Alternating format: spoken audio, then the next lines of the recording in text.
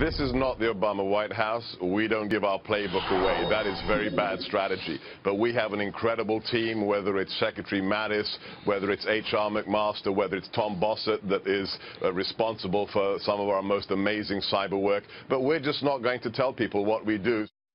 Wow, and we know who that was. The Trump administration is keeping tight-lipped over whether or not a cyber attack was to blame for the failed North Korean missile launch over the weekend. But do we have the capability like this to keep a strike from happening? And, of course, that was Sebastian Gorka. Here with more on this is the former CIA senior intel officer and senior fellow right now at the London Research Center for Policy Research, Lieutenant Colonel Tony Shaffer. Hey, Brian. Colonel, welcome. So what are our options? We keep hearing China's got to do everything here. Do we have any options if we have to go it alone?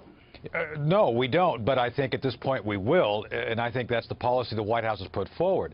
And to your point, to Seb Gorka's point, look, Brian, we've been working this issue since the early 90s, since they became nuclear, and we do have a range of capabilities to include those I would say dark arts, the issue of cyber and other things like that. So I think we're a lot further along than people understand, which is good. With that said, I think the reason we're here is because the Obama administration, who, by the way, Brian, had all these capabilities, just chose not to use them. So the strategic neglect by the Obama White House has left us with a limited number of options. Most of them have to be very aggressive. But the answer is, yeah, I think there's a pretty good chance we probably did something to interfere with that missile launch over the weekend. Yeah, Colonel, I hope so. But, of course, it doesn't do anyone any good to claim it or pound our chests about it. That's right. Colonel, strategic patience. I think you misspoke. But, by the way... No, I meant neglect. No, I know you did. I'm being sarcastic. But I also like to add this. So the president says to President-elect Trump, by the way, your biggest problem is North Korea, which I ignored for 8 years, which I think people seem to be glancing over. I did see over the weekend we have two responses if military is an option. We have a brand new microwave way of getting underneath the ground and possibly bringing all electronics to its knees in North Korea, whatever's left. And we have an MOP that penetrates 200 feet below the surface that could stop their nuclear program. Real quick, something happened in Turkey this weekend that you want the American people to know about.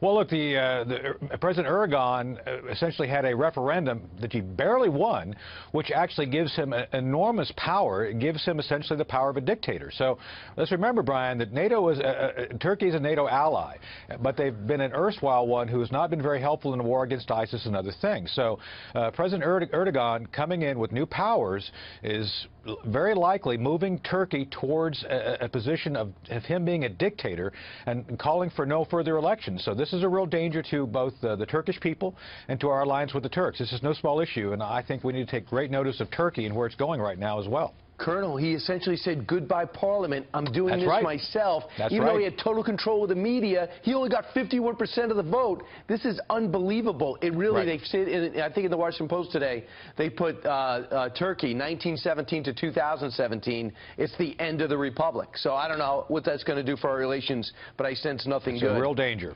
Colonel, thanks so much. Right. Thank you, Brian.